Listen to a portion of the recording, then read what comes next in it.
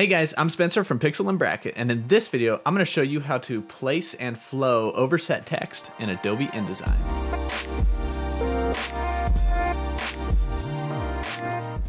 Two quick things before we get started. To the right and lower right of your screen, I'm going to put all the tooltips, quick keys, shortcut keys that I talk about. Hitting my microphone. And the second thing is I use Adobe Creative Cloud 2017. I know not everyone is, so if there's anything different here that you see that you're not seeing on your version, comment below and I'll try to help you out. So let's get started. This is sort of beginner concepts, placing text and dealing with overset text. So I'm gonna just take you through like a sample trifold brochure from the start to flowing some overset text. So we're gonna click on the new document button and I'm gonna bring this over here.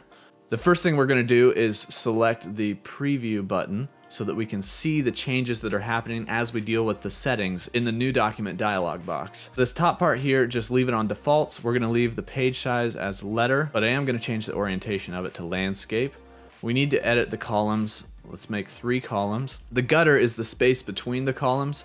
So I'm going to change that to be just like what the margin is at 1/2 inch. The margins are just guidelines that you set up to keep your content at a certain distance away from the edge of the paper. So I'm gonna click OK, and we've got our new document.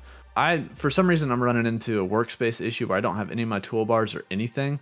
So I'm gonna go up to Window, Workspace, and I'm gonna click Essentials. For whatever reason, they've disappeared for me, and if they disappear for you, this is how to get them back. So now that we got that straightened away, which you might not have run into that issue, but if you did, that's how you get rid of it or bring it back. Let's add some text onto our page. I have a separate text file in case you do, in case you're not just writing all your copy, in case you've been given copy from someone and it's in like a Word document, a text document, I don't know, Google Drive, anything. First thing I want to do is set up a text box, which you can grab the type tool from the toolbar over here. It's also the shortcut key T, and just click and drag on your canvas. Use your columns as your guide, and that will create a text box, which in turn, we can write anything in here. So if you're actually writing all your copy, that's how you can do that. You can use the formatting options up here to change your font, your point size. However, if you are using content from someone else, you want to place that text into your text box, go up to File, Place. Select the document that you want to pull in the text from, whether it's a Word document or, in my case, it is a text document in which I have pasted plenty of Arrested Development quotes. So I'm going to grab that, hit open, and you'll see that your pointer here has some like a sample bit of the text showing you that, hey, the next time you click, I'm going to place that text in there wherever you click. So if we click inside of our text box we created, it's going to place all of that text in there. And I'm going to change one thing here. You'll notice that I don't really have any paragraph spacing, also known as space after. So I'm going to select this text box, use T for the type tool, and up here is called space after. And I'm going to change that to 1/8 of an inch, which is 0.125.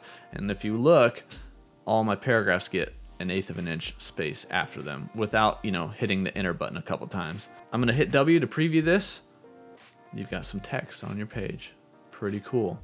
Now you might notice there's a little red plus down here.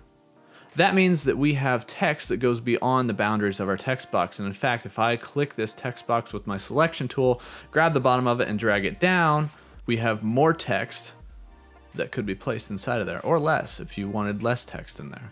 This is called overset text. And what we can do, there's a couple ways we can deal with it. We can create another text box in which that text will flow into. So if we press T again and create a text box in our second column, press Escape to exit out of that text box so you don't accidentally type. Click on the red plus and you'll see another little preview of the text that we are going to flow into another text box. So if you just click on this text box, now we have 2 text boxes that are linked.